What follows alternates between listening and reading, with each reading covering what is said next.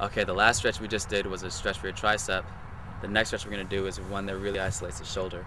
So if I'm going to stretch my right shoulder, reaching across my right arm, I take my left hand, I place it on my right elbow, and I really push, and I reach. So I'm reaching with my right, I'm pushing with my left across my body like this.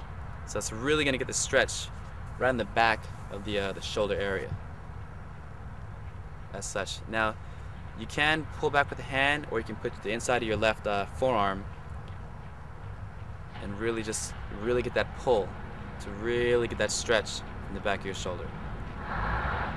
So from the starting position, here, bring the arm across, reach up, pull across, hold it for about 30 seconds, and that's another good shoulder stretch.